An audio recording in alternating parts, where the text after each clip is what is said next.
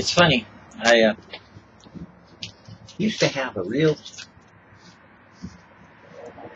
problem with something that happened to me as a born-again Christian when I was in my innocent stage. You know what I mean. When you first get saved, and everything is like, ooh, goo goo gaga, just beautiful and wonderful, and the world is a magical place, and God is just doing all kinds of neat things, and you just go, wow, boy, Lord, are there any sinners out there? All I can find are saints. And you got saved in some marvelous, mystical, magical, so to speak, kingdom like Disneyland, and you thought you were like, oh, on top of the world. And you went along like that for a while. And you thought you knew it all. Well, in my foolishness, when I was a baby Christian and full of the joy and the love of the Lord, and just so filled with so many gifts and abilities, and just doing all kinds of things that are so unheard of, that it was normal to me. But I guess it's now people try to make them into conferences and go out and do supernatural things, when I keep looking at it and go, but everybody can do that, really. I mean, it's no big deal. It's not supernatural. It's normal.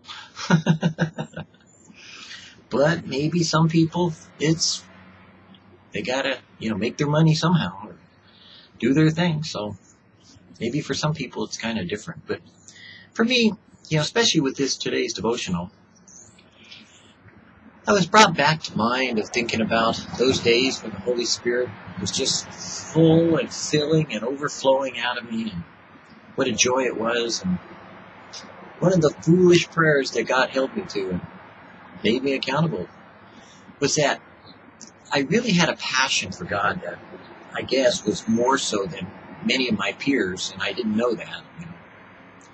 They were, some of them, especially the guy that led me to the Lord, he didn't really lead me. He took me to the concert, in other words, he was driving, and he never witnessed to me or he never shared the gospel. He just took me, so the point being is that Bob Pollock was his name, was that he was always wanting to get gifts of the Spirit, like speaking in tongues and other things, but he wasn't really into Jesus or knowing God, and when I got saved, miraculously, boy, I was like on fire and just doing all kinds of things that I guess maybe I even aggravated him or intimidated him in some ways, because after a while, he was no longer around.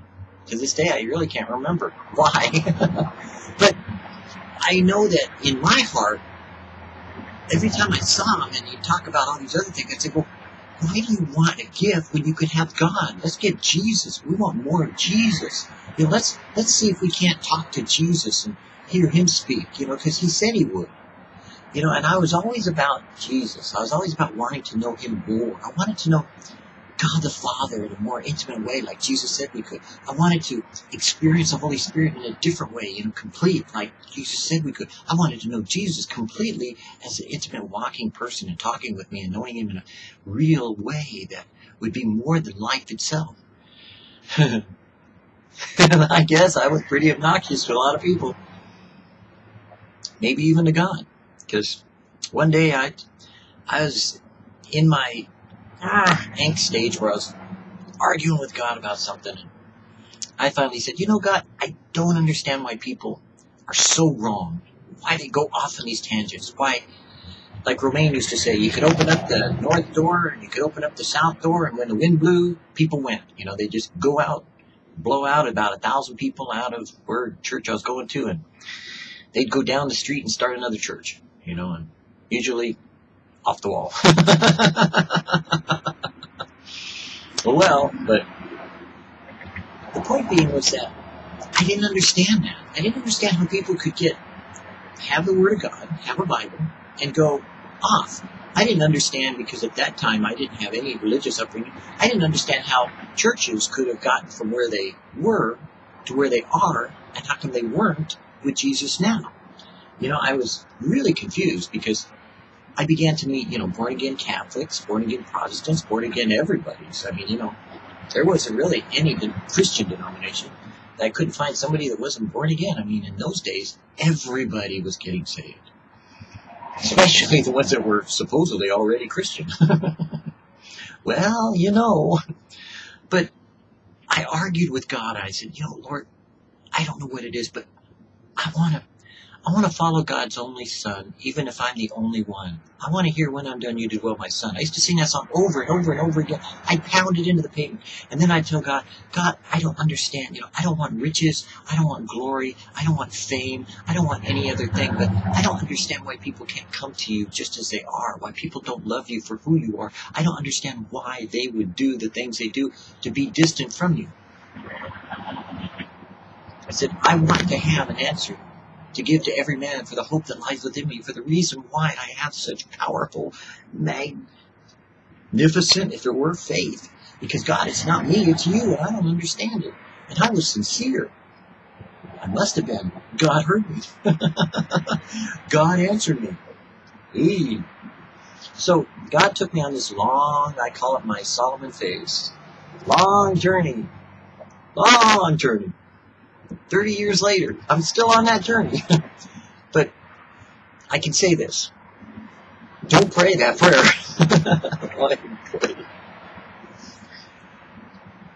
I discovered my experiences in life and all that I had gone through were all designed purposely to fulfill that promise that God's given us, but also that word that I asked Him for, to know why people believe what they do, to see where they're coming from, to understand what misconceptions they have. And it doesn't mean that I'm going to be able to convince them into anything else other than knowing why they do what they do and what they do. But in that respect, oh yeah, no problem there. Boy, the Lord led me everywhere. Man, I went into Catholic churches, to Greek Orthodox churches, to some of the cults, to find out what they were doing, into Chabad of all places. I mean, God kept taking me into all these different places, and I kept going, so that's what they believe. So that's why they do it. So, okay. And then I'd read about it and research it.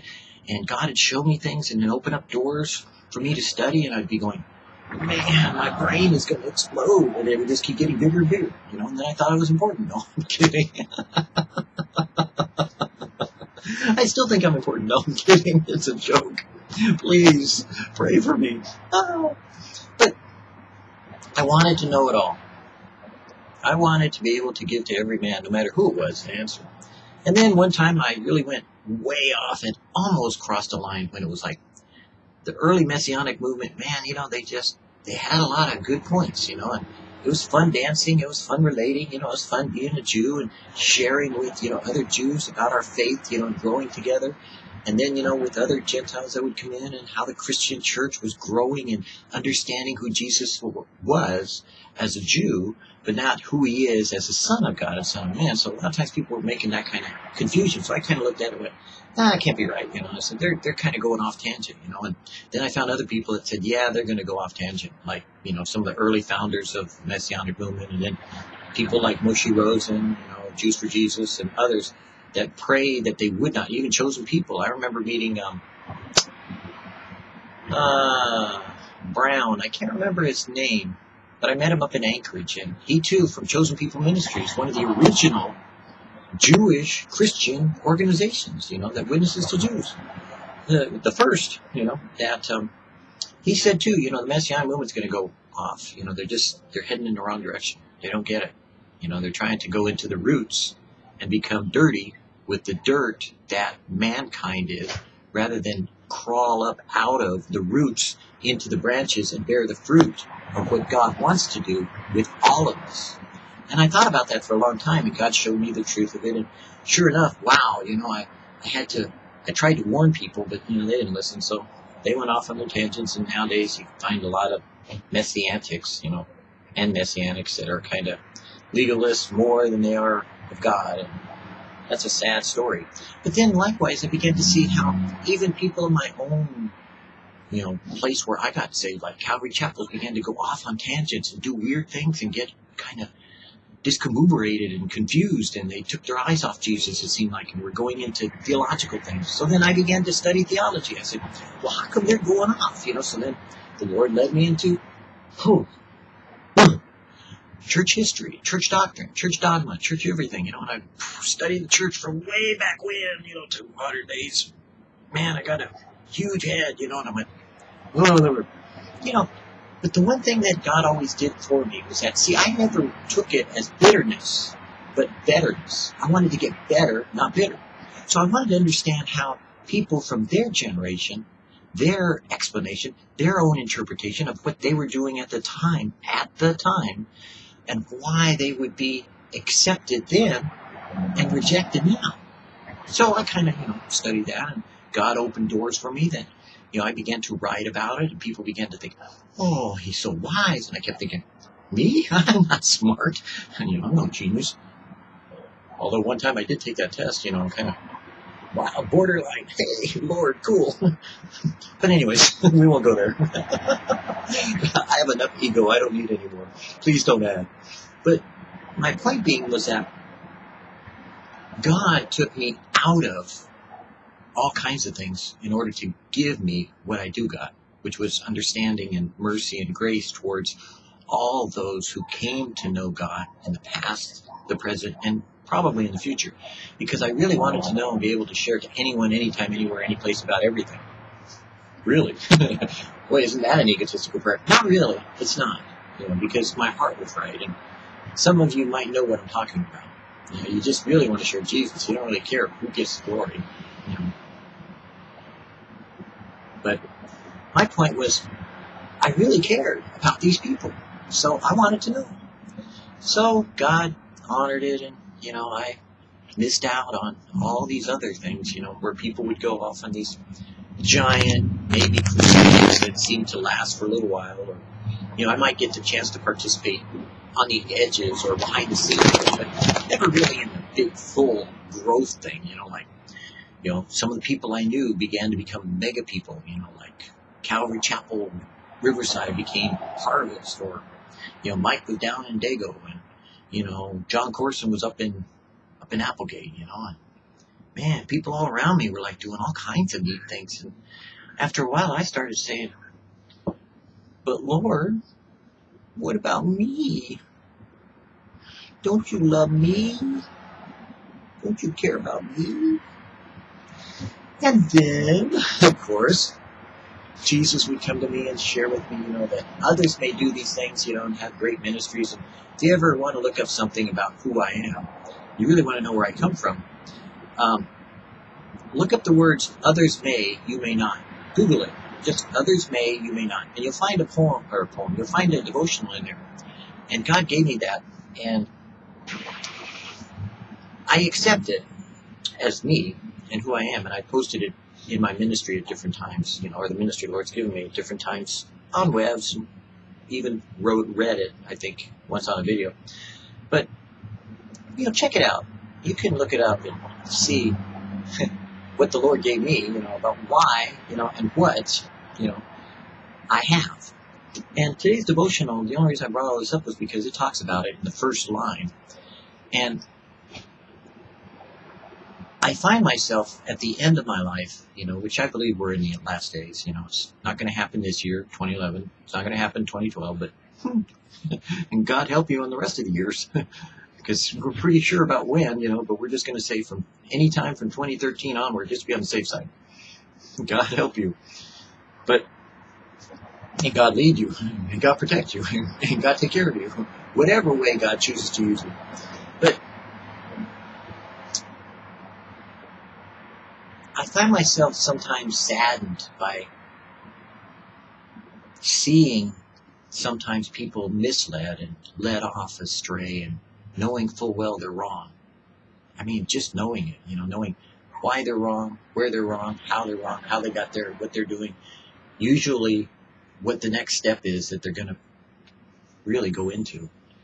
And that's hard. I mean, if you're a loving, caring, compassionate person that God wanted you to be in the first place, and God has just simply added knowledge to that in order for you to be more compassionate, more forgiving, more loving, more merciful, then you find yourself grieved like the Holy Spirit is over what happens to people when they take their eyes off of Jesus and they seek a prize more than the person. They seek a crown and a reward more than the giver of the crown himself. You see, Jesus himself may reward you. God may give you those things that he's promised you. But if you're not spending the time with God, you may be grieving the Holy Spirit for the reason of why he was sent here. For me, I love what I have with the Lord. You know, there are times I take it for granted. True. There are times I have faith that is so almost belligerent that, you know, I expect God to answer. I expect God to do. I expect him. Because my great expectation is always in him and through him. I don't have any expectation of mine. I expect to sin, you know, from the day I was born till the day I die. You know, but I expect also that he's going to present me faultless before the Father with exceeding joy. You know, that he's going to perfect that which concerns me, that which is of me and in me, that he will bring out in the end all that he wanted to accomplish through me. And it'll all be done for his glory. So, don't get mistaken by what I'm about to say, or that I do say that I have an answer for everyone who asks me the hope that lies in me. Because I really do. I have an answer. You want to spend 3 days on it? No problem. Come on over. You know, we'll talk. My wife knows. The guy won't shut up. If you want to talk about Jesus, he will stop everything in order to talk about Jesus. That's no problem. If you want to argue, well, you know, we could do that. I've been in Jerusalem. I lived there. I know how to argue. Such a deal, you know. We had lots of rabbinic students come out, you know, and we used to stand around in Yehuda, you know, and we'd argue right there in the square, you know, and all our hands would be flying, and we'd be talking, and we'd be doing this, doing that, and you know, and even had one student come running at me, you know, and try to bump me, you know, because it's kind of like fun thing to do when you're a bunch of, you know, young people, and you want to kind of think you're going to put one over on the guy, you know, and knock him off his point of view. But the point is, it was humorous, and then Israeli soldier came along and cleared us all out of the square, you know. And they have a great way of doing it.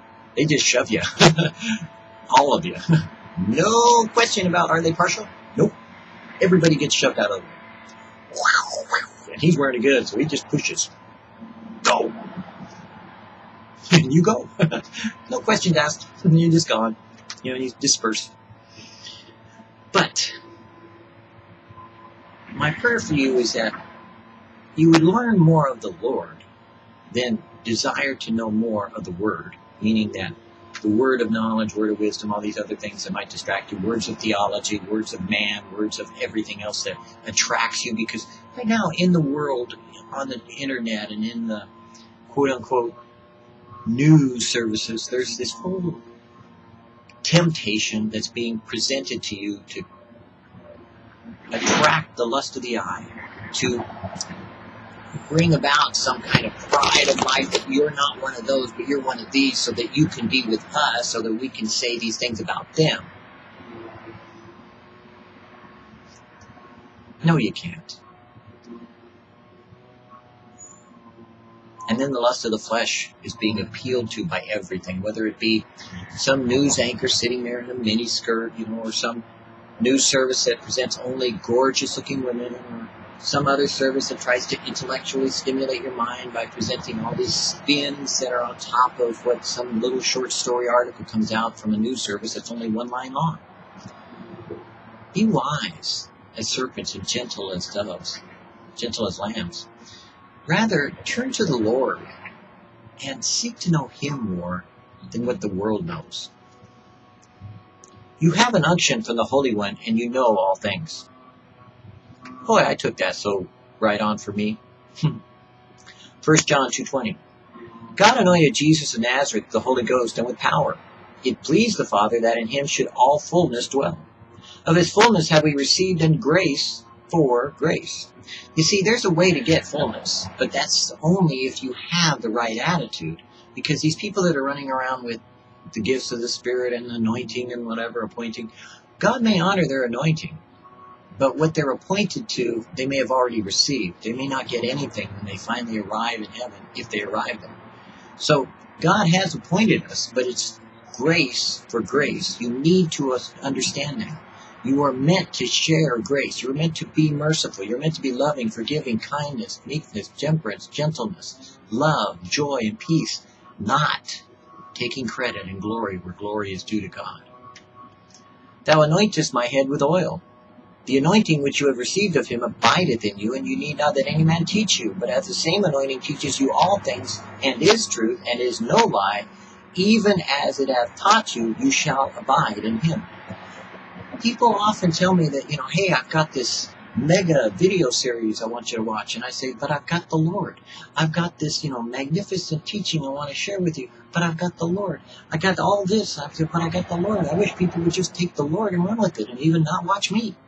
But if I can make you be inspired to go seek Jesus on your own with the Holy Spirit, opening his word or talking to him direct, then I would say, go do that. You don't need to hear me.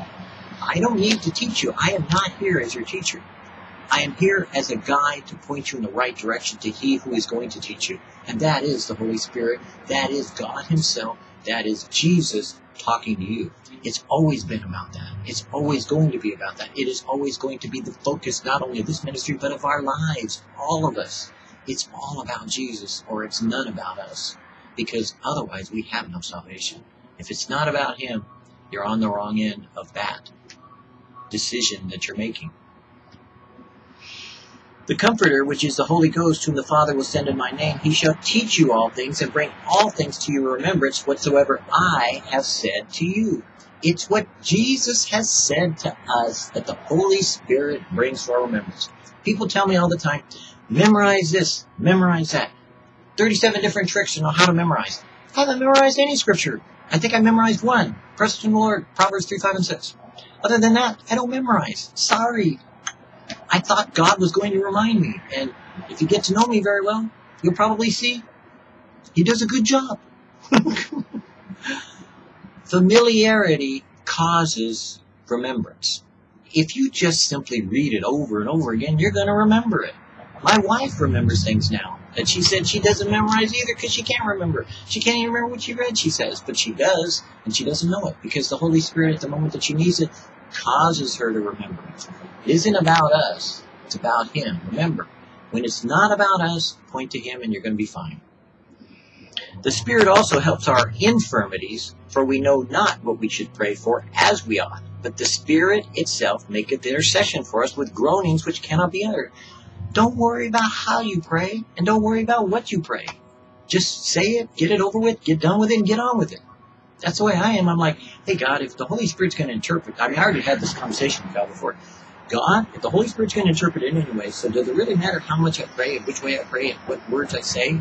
Or can I go ahead and just say, God, you take care of it, and by way of God being the Holy Spirit, that he could go ahead and interpret it for me. He knows my heart, my intentions, and what I want, because he just saw how I read it, and whatever some person asked me, he already knows what it is that I need to pray, so he's going to go ahead and pray for me anyways in the right way that it needs to be prayed. So I'd rather just go, God, you take it, you do it, you fill it, you fulfill it, however way you want to do it. Maybe I'm wrong, but maybe I'm right. Having our hearts sprinkled from an evil conscience.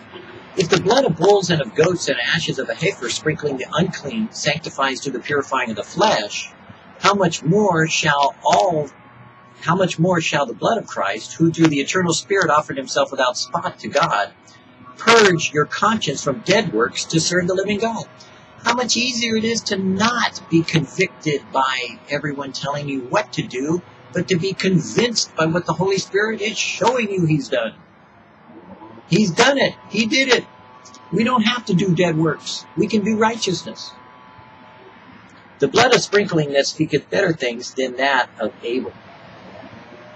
Through the bad works, Cain and Abel, hey, we have redemption through his blood, the forgiveness of sins according to the riches of his grace.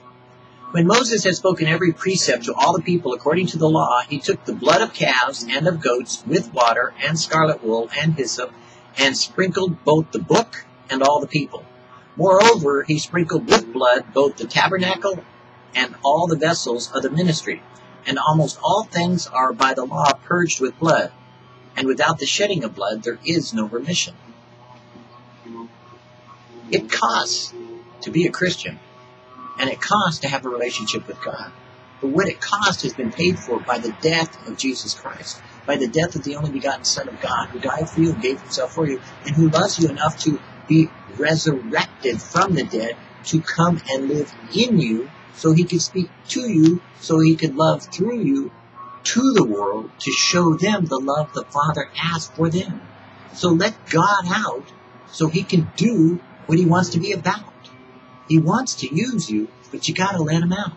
So just share what it is that Jesus has brought into your life, and how Jesus is related in your world, and how Jesus is your salvation. And you've got the entire plan of God and his will for your life.